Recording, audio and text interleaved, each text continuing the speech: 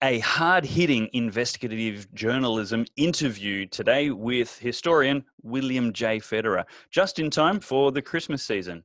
Was Santa Claus real, and did he spend his whole life at the North Pole with vertically challenged helpers making toys for kids? Was Jesus really born on the 25th of December? More importantly, are Christmas trees pagan? And why do we decorate them with lights? Is Santa Claus just a useless distraction from the gospel? All these questions and much more will be answered on today's episode of Pellowe Talk. I'm an anti-feminist because I think it's oppressive. I think it's anti-male. I think it's anti-femininity. Now, it may be a very weak Brexit, but I tell you what, Brexit of any kind and leaving those treaties as well. That's the best ever interview. Michael Parkinson, you got nothing on this bloke. William J. Federer is a historian and best-selling author and speaker. I've read his book, There Really Is a Santa Claus, and waited until now, the Christmas season, to share this interview with you. And we're doing that today. He's able to be found at the website AmericanMinute.com, where he'll send out an amazing email just with some short history facts that are really relevant to all of Western civilization, really, but especially American history every single day. So make sure after this interview you head to AmericanMinute.com and subscribe to those emails, where you can also find the archive of all the past ones for a bit of light reading. Welcome to Pellowe Talk, William. Well, Dave, great to be with you. Now, I'm absolutely fascinated by the interviews I've seen you doing before and seen you doing some of your speaking. And it's amazing how you can go from nugget of historical fascination to another one, and they just don't stop coming. So I'm not sure we're going to get much achieved in 20 to 30 minutes, but hopefully we can extend that a little bit if you've got the time, and just really unpack all you know about Santa Claus. So is he a real person? Well, first of all, thank you for having me on, and I consider it a great honor. The book is one that's really done well. I actually recorded a Dennis Prager video with it that should be coming out sometime.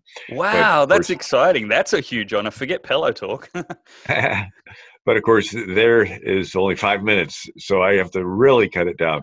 Wow, I bet you do. Okay, well, we can promote Pellowe Talk that way. You'll get the preview, the teaser on PragerU, but if you want the full history lesson, come to Pellowe Talk. There you go.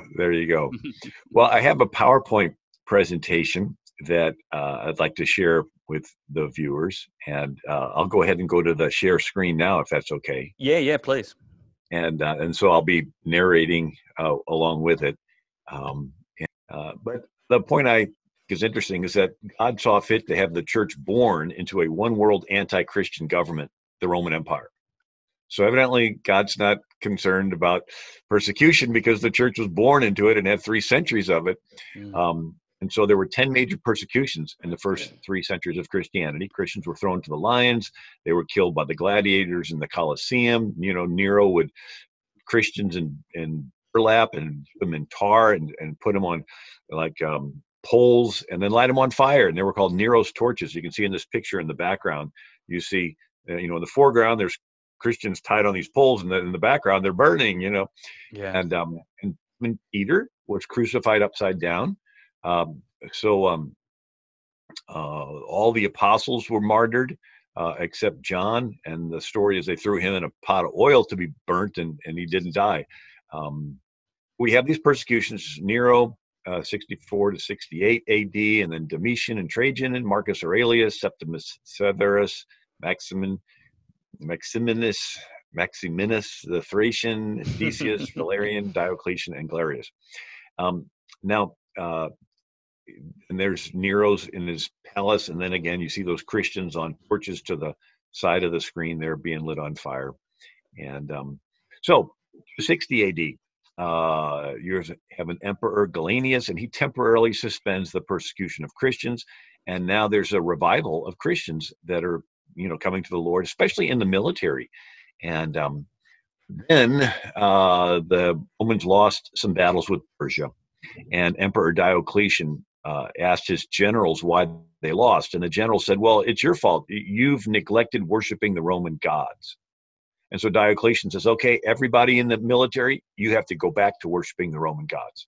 Well, there's a whole lot of Christians in the military by this time. Sorry, you're kicked out or we kill you.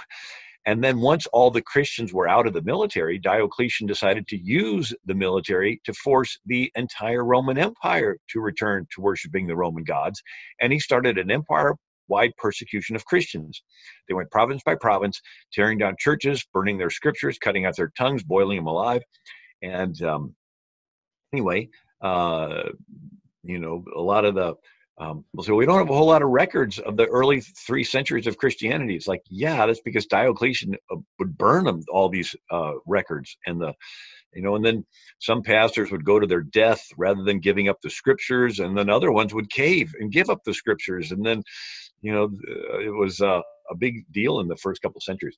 Now, why is this important? Because this is the period of time that Saint Nicholas is born. Saint Nicholas is he's the most popular Greek Orthodox saint. He is to the Greeks what St. Peter is to Catholics, what St. Patrick is to the Irish, what St. Winifred or Boniface is to the Germans. But St. Nicholas, the most popular Greek saint, and Roman Empire is spread all around the Mediterranean. And he was born in an area that is today Turkey.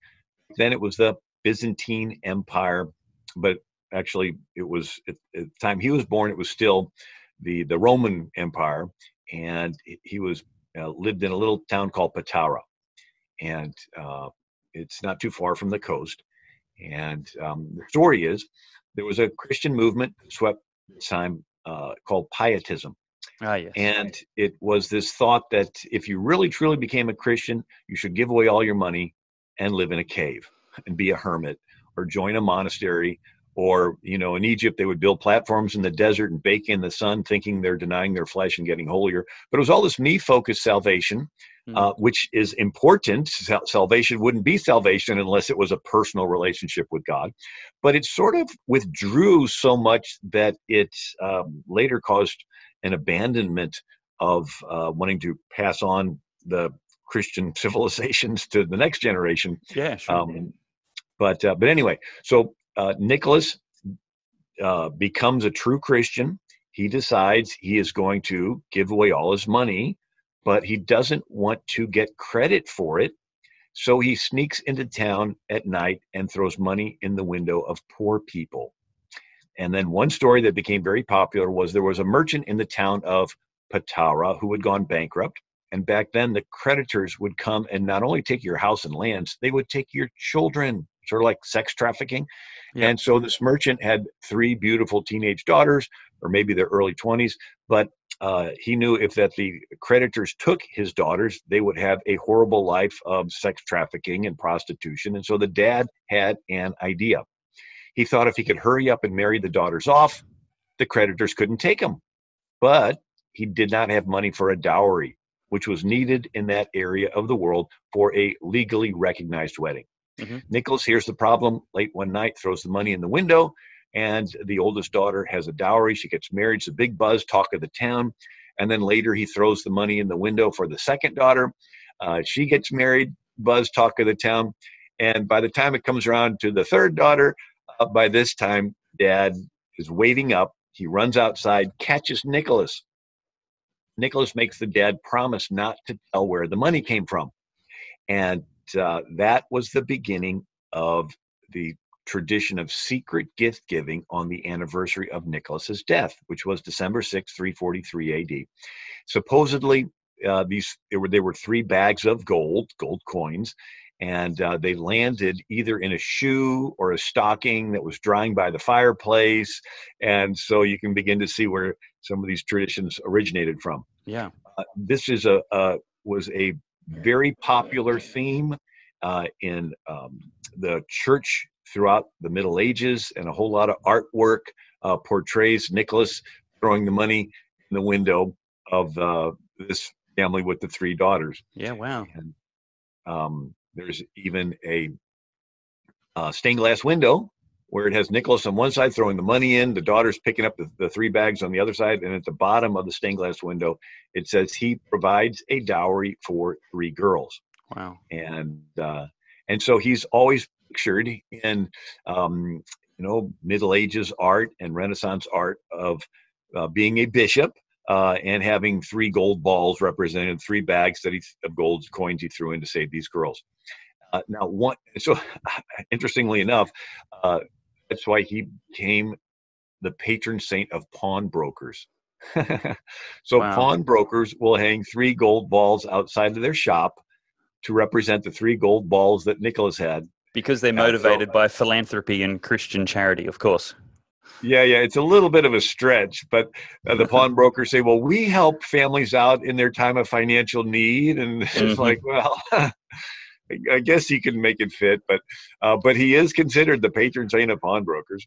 It's interesting that he's pictured so often in your pictures here in red, because I understood that he was dressed in other colors, brown and maybe multicolors, until Coca-Cola got a hold of him. I'm sure you'll get to that eventually, but yeah, I'm just noticing all the red that Nicholas is portrayed in already.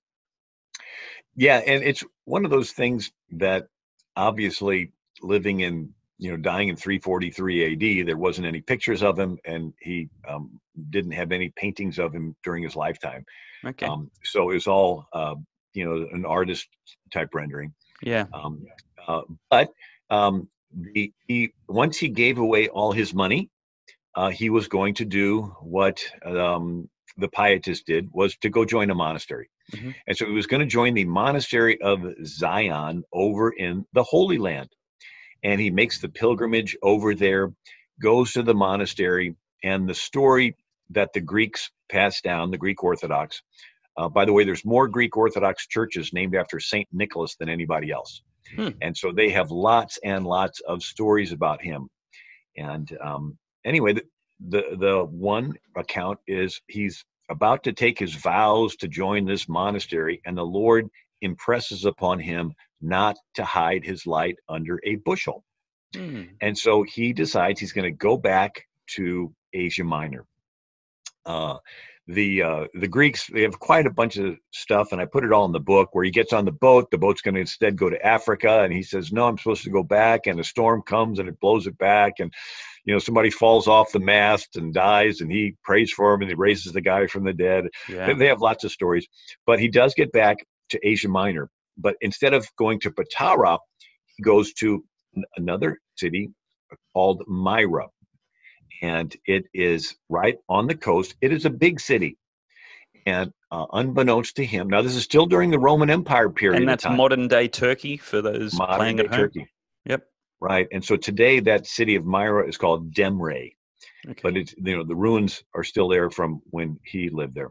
Mm-hmm. So the story is that unbeknownst to him, the bishop of Myra had died, and the church leaders could not decide who the next bishop's going to be.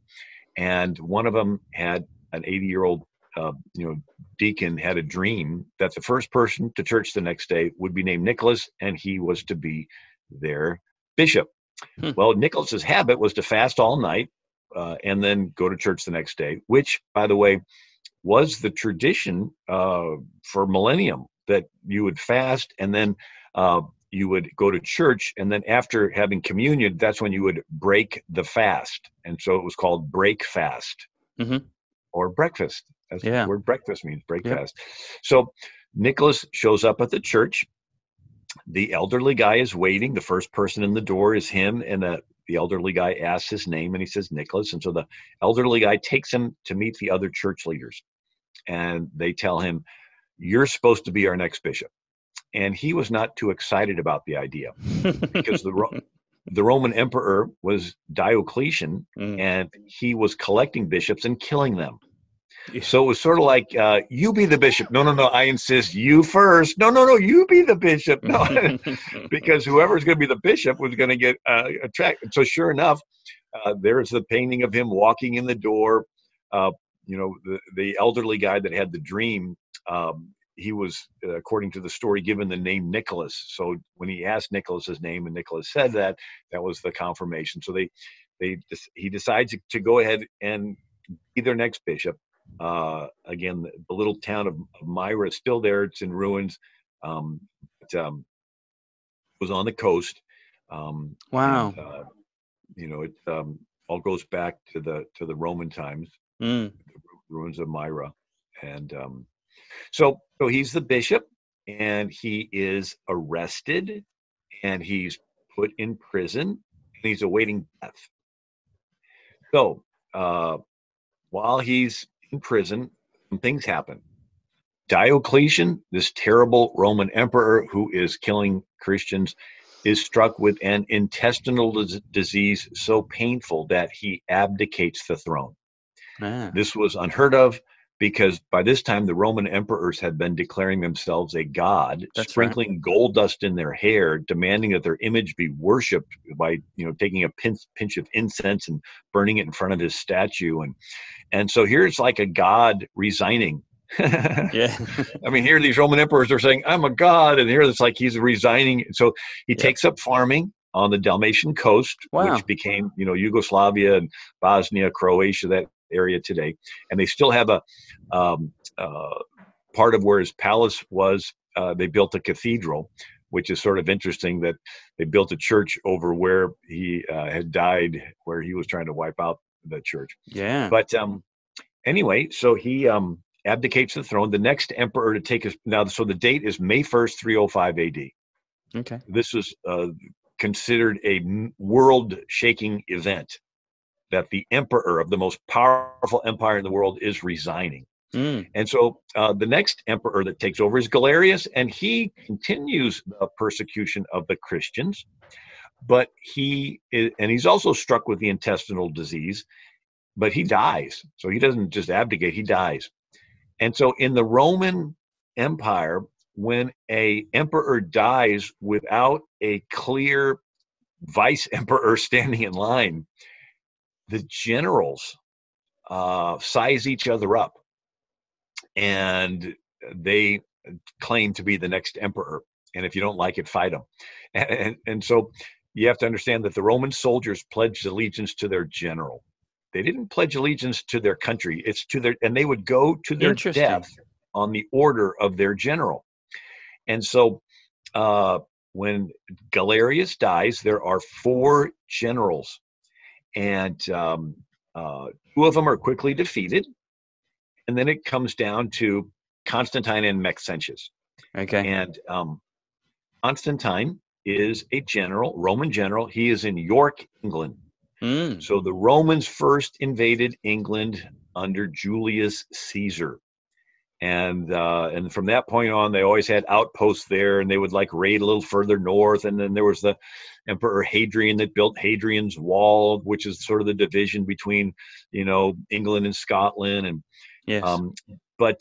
So here you have Constantine, Roman general in England. Emperor Galerius dies. His army surrounds him and says, "Hail Caesar."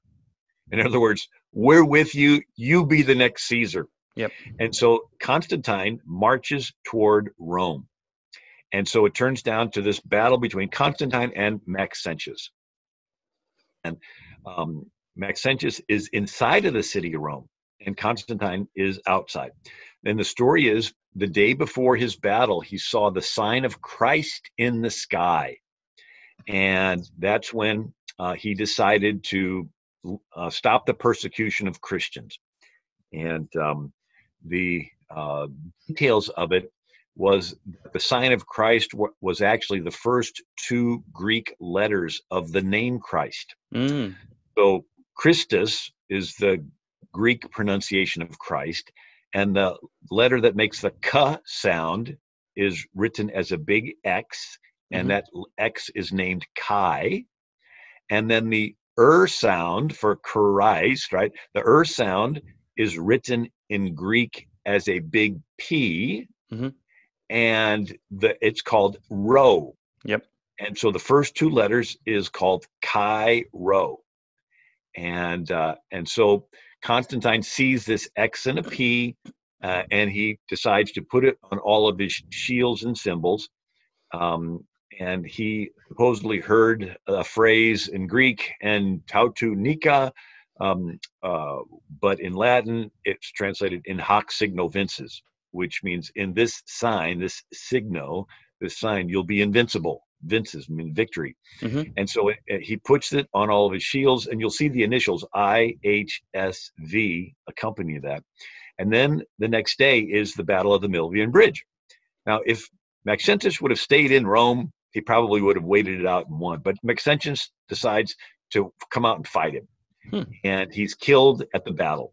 And so now Constantine is the Roman emperor, and he stops the persecution of Christians. He puts the sign of Christ on all of his shields and symbols and coins. And so from Constantine all the way through the rest of this Byzantine era, you see this Chi Rho on all of the Christian Roman signs. And then you'll often see the IHSV, in hoc signo vinces. Mm-hmm. And now over the years, the Chi Rho just got shortened to the Chi, and it was called the Christ's Cross or crisscross. And that's where you get the Xmas. So instead of X-MAS being crossing out Christ, no, it's the Greek letter Chi, which stood for Christ. Wow.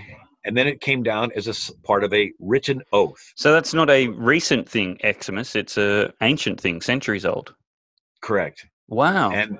And it was also used as a written oath. So if you're in a court and you're going to tell the truth, you'll put your hand on a Bible and say, I swear to tell the truth, so help me God. Mm-hmm. Well, if you're signing a document and swearing to tell the truth on the document, you would sign at the Christ's cross, right? Wow. And so it was this swearing that what is in the document is true, you're going to be faithful to it, and I'm swearing before Christ. And that came down to, sign at the X or put your X here. And then they would often kiss it to show sincerity. And so that's come down to us as the X's and the O's on the bottom of a Valentine. The X, that you're pledging your faithfulness in front of Christ to this other person, and then the O to represent a kiss to show sincerity. And it's also come down to us as cross my heart, swear to tell the truth, right? And so that's called the Chi, or the Makes Christ more sense cross. now. And so Constantine issues the Edict of Milan in 313 AD, officially ending the persecution of Christians. That's good news for those people in jail waiting death. Right. And so one of those in jail was Nicholas. And so now he's let out of the Roman prison.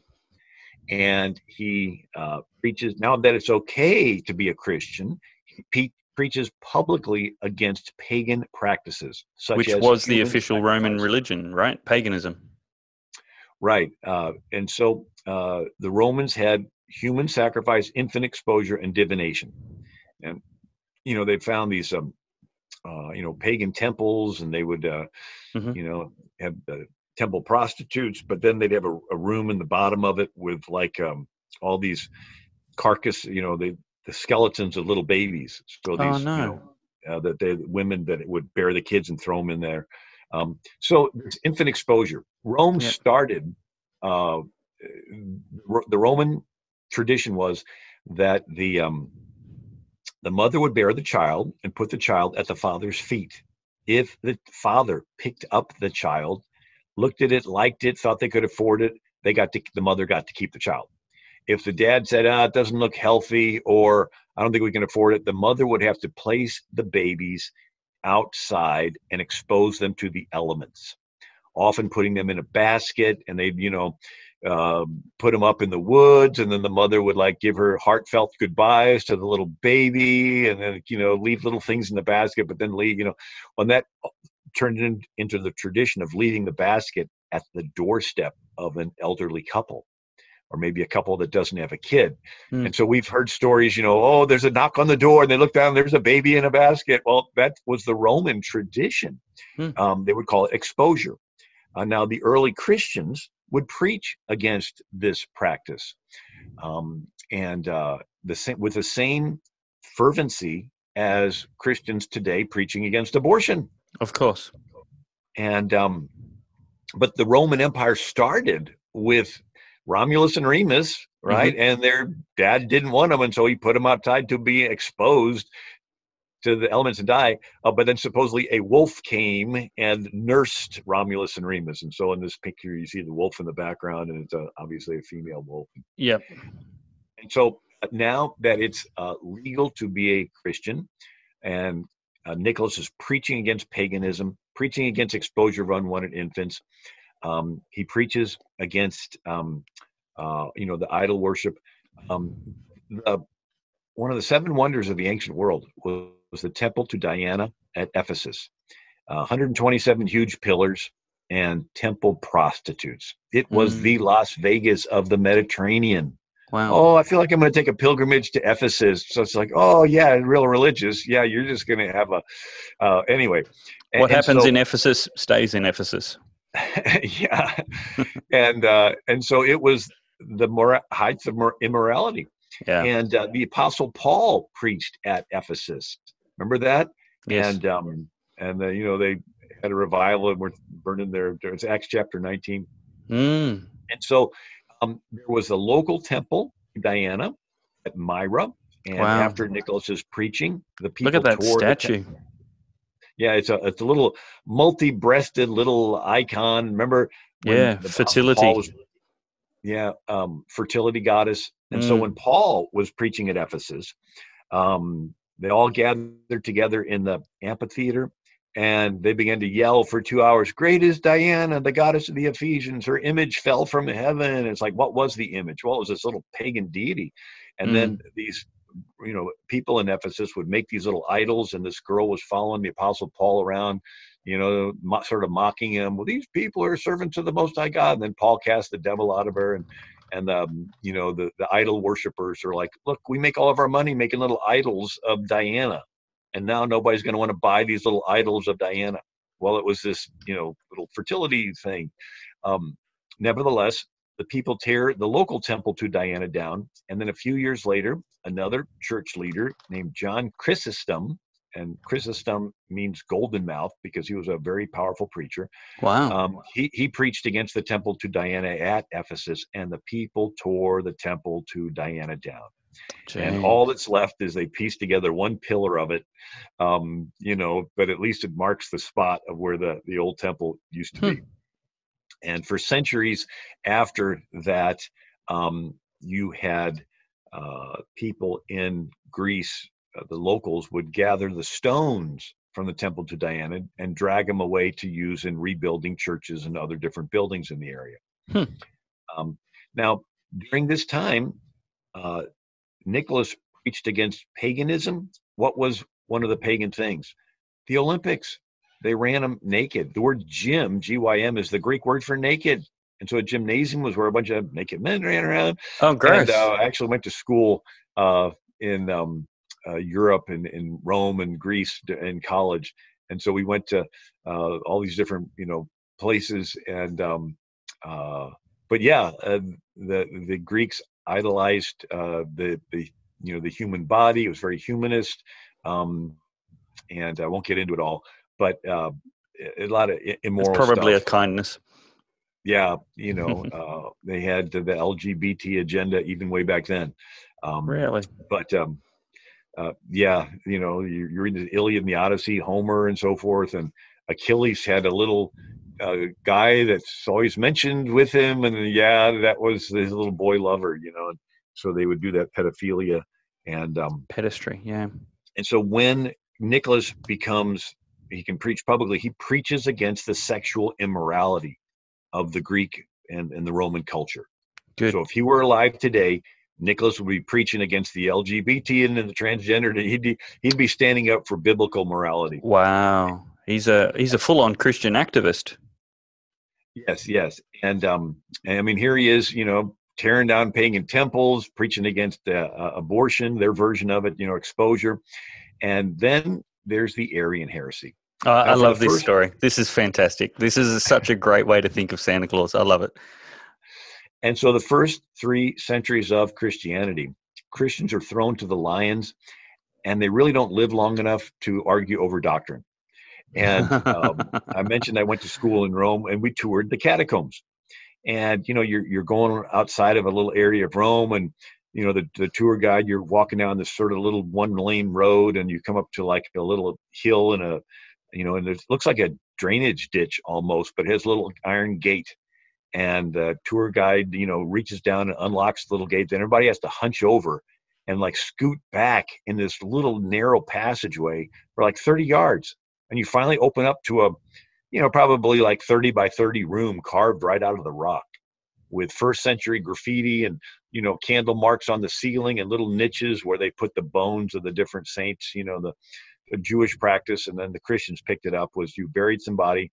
And then a year or two later, you open up their grave, take out their bones, wrap them really nice in cloth, and put them in a vase. And so they would have these little niches where they'd have the vases of, these are old saints. And anyway, so the first 3 centuries of Christianity, it was this situation where the Christian experience was very personal, very intense. They didn't, it was private, because you couldn't have big crowds in these little cramped spaces. And so when Constantine legalizes Christianity, now you can come out of the cave, and now you can be a Christian publicly. And that's when you had the first heresy. And this one bishop named Arius said Jesus was a little less than God, and that he was a created being. And Arius writes a catchy song. And the Visigoths, who were one of the tribes that overran the Roman Empire, they converted en masse to Arianism. And it began to split the Christian church.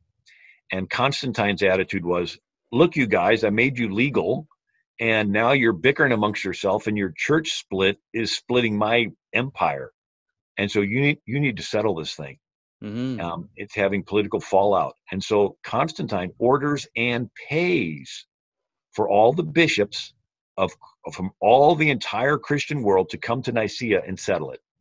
It's the first time that all the church leaders of the entire world get together in one place. And there's about 1,500 people, and there's like 300 bishops, but with all their staff and everything. And at the Council of Nicaea, they reaffirm the doctrine of the Trinity, and they reject Arius. And in the picture there, you see all the bishops around, and then you got Arius in a little hole down at the bottom. I see. And there's another painting of it. The year is 325 AD. They reaffirm the doctrine in the Nicene Creed, Father, Son, and the Holy Ghost, and so forth. And then again, you see there's all the bishops, and there's Arius down in the hole. And but the story is that Nicholas was so upset at Arius for starting this first heresy to split the Christian church that Nicholas slapped Arius across the face on the floor of the conference. And so jolly old St. Nick had a little temper. You better watch out if he's coming to town, right? And exactly. It was funny. I was, on the internet looking for, pictures, and I saw this one. It says, it's a picture of Nicholas. Says, I came to give presents to kids and to punch heretics. I just ran out of presents. So anyway, again, but he's like the founding father of the Greek Orthodox Church. And so he slapped Arius, the bishop, because he was teaching this heresy. Right. So Nicholas actually got in trouble for it. So you can see in the background, it's got the letters, they're N, K, O, so it's the Greek letters that stood for Nicholas. And right. So they were going to like censor Nicholas and sort of, disrobe him. Yeah, a little of that. But then that night, another bishop had a dream of the Lord telling him, don't touch Nicholas. He's my, my man. And so they don't just defrock him or whatever. That's the one. Disrobe. Defrock. Thank you.